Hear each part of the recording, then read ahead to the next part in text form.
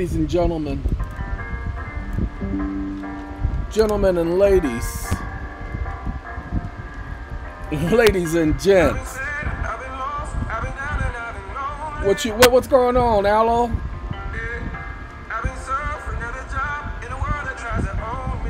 You're letting the world try to own you. You feel like going back to sleep?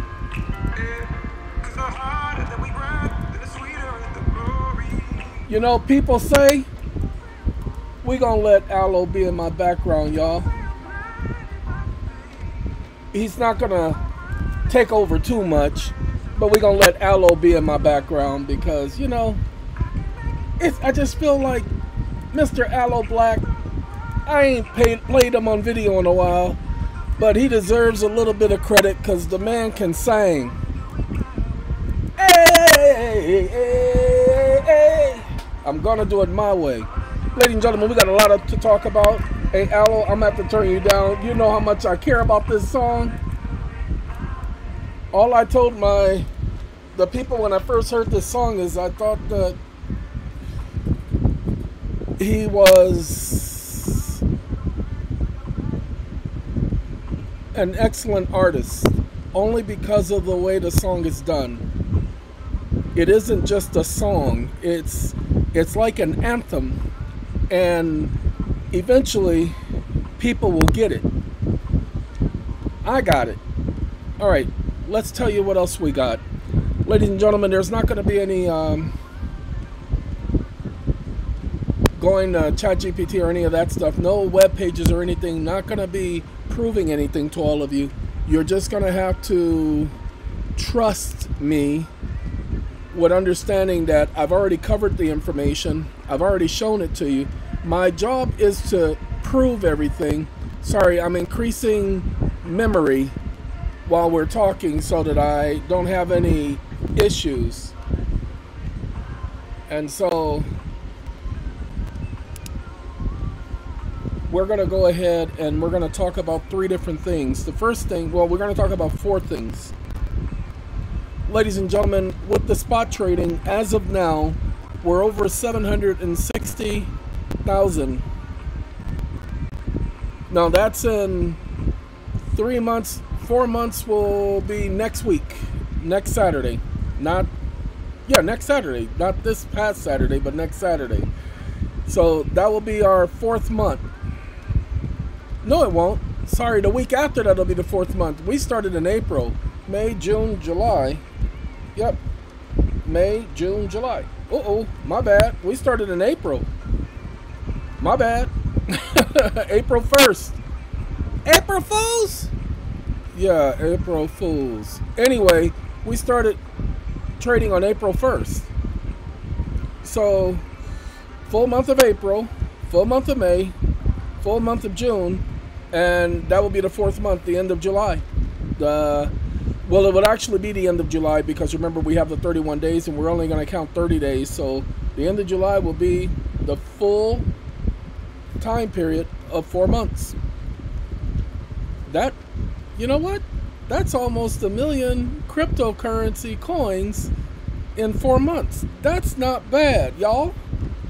That is not bad. We missed a couple of opportunities there.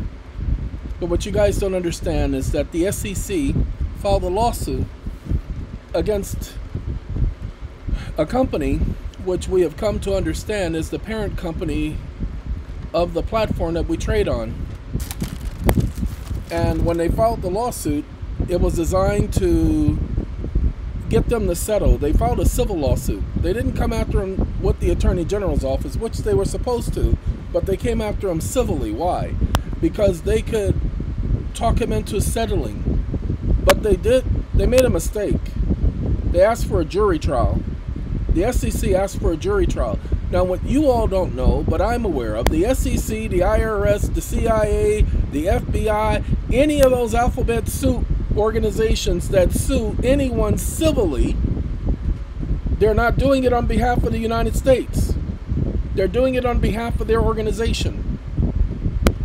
And because they're doing it on behalf of their organization, ladies and gentlemen, it works out better for us because now I can come in as a member of a group and say, hey, what y'all doing? Y'all forgot about me? Well, I'm part of this group over here. You're named in your complaint. Yeah, nobody's representing me, so I'm going, I'm going to represent us. I got experience. And so that's what I did. But I didn't just bring a motion to intervene. I did a motion to intervene, and I sued the SEC on behalf of the group and the company, Binance, the parent company, because it's holding the funds. It's stopping the withdrawals because of what the SEC is doing. The SEC asked them for a full accounting. They have to provide a full accounting, which means they can't give us our funds because of the restraining order that was, it was an in and around restraining order. It's not a deliberate restraining order. It's a consent decree. Now, if you don't know what a consent decree is, go and do your research on it. But because it's a consent decree and they've agreed to do this, it operates as a restraining order, which means they agreed to withhold our monies.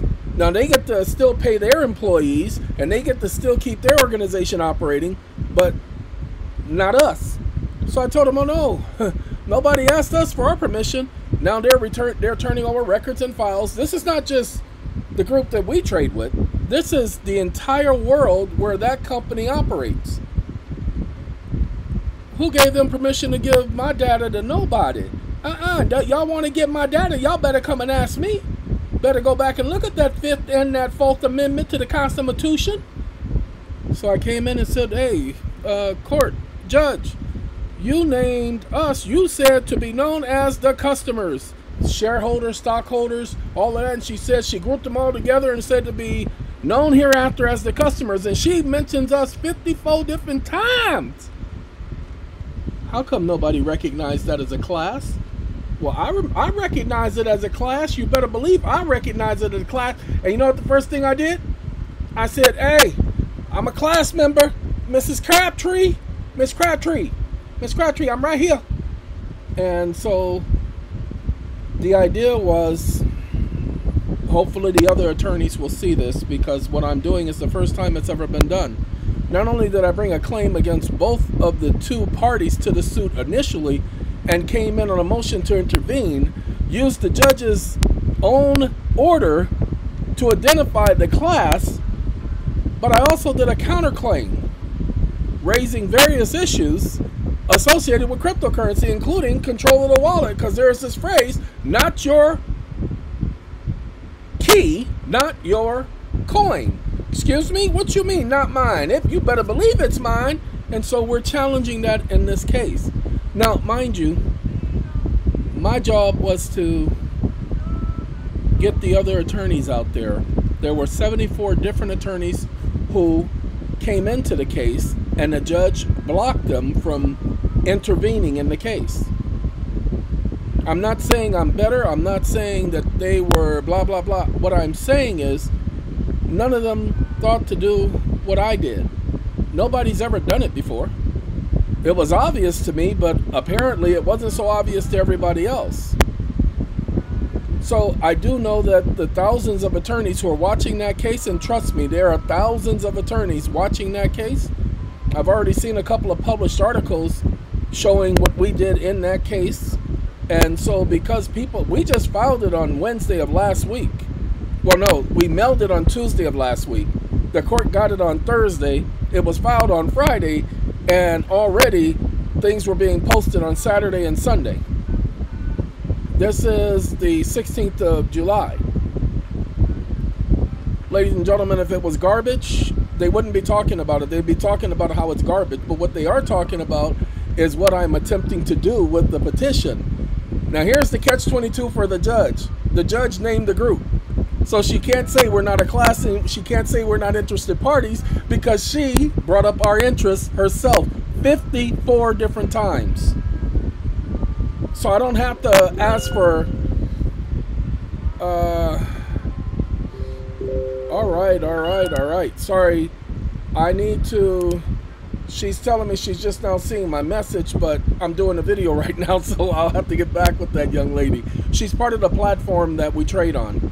Well, anyway, Ladies and gentlemen, because the judge named the group, let me pause y'all so I can let her know. Ladies and gentlemen, apparently our feelings don't have to disappear, especially after the love games have been played. All right, ladies and gentlemen, all I was trying to do is make sure that the courts understood something, that there were still some of us out here who could maneuver and take care of rebutting presumptions.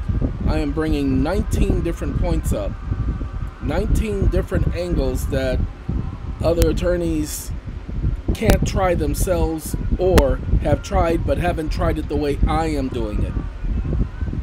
So right now the document is having the effect that I need it to have, and the overall effect will be in about a week and a half, and I will give you guys an update and explain to you through video exactly what was intended. I've already explained it to our trading group, but I don't want to advertise it too much until it has been accomplished. Then I will let you know what the goal was from the beginning.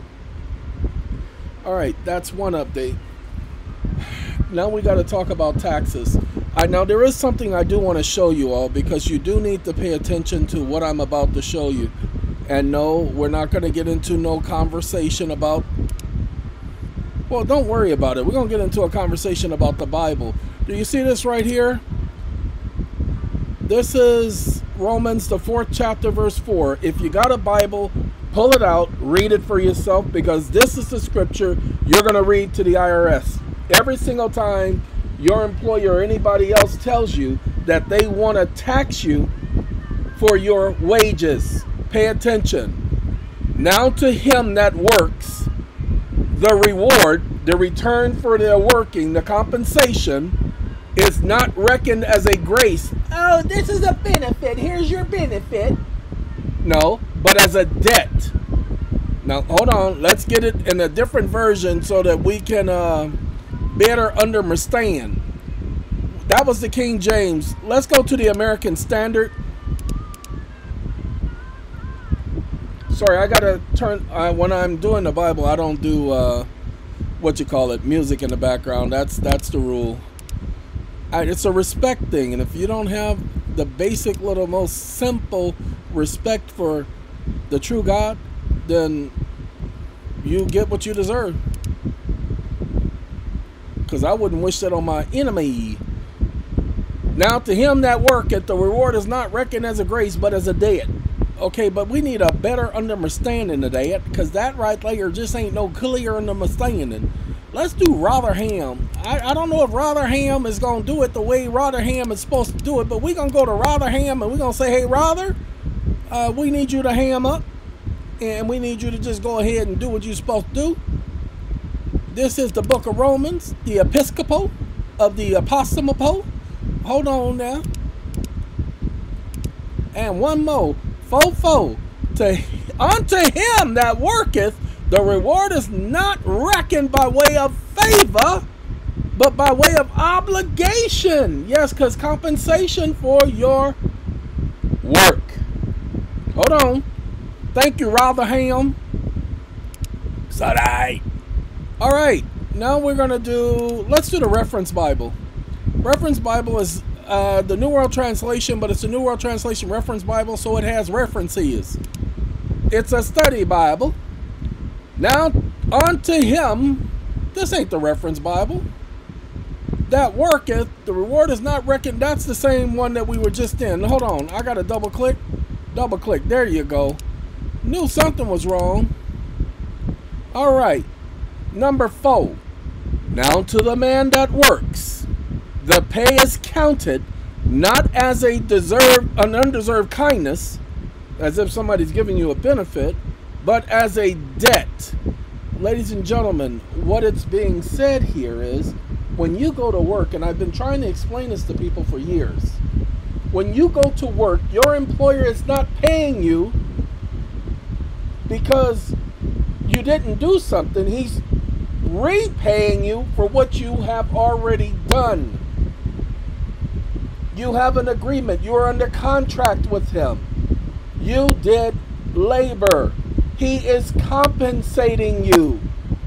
So if he's compensating you, how can you be taxed? You can only be taxed on, pay attention, listen, income. Income. Income. Ladies and gentlemen, income is a gain. Unless you're receiving a bonus, income is an even exchange when you are being compensated for your labor. That is an even exchange. You cannot be taxed on that. Not going to go into detail about it, but now that you know Romans 4:4, you can utilize that with the IRS because this is a fact. Okay, that's 15 minutes of that. We're going to stop right here. I'll do the other updates on a different video, but we're going to stop right there to give you guys something to marinate on. Have a good day, everybody.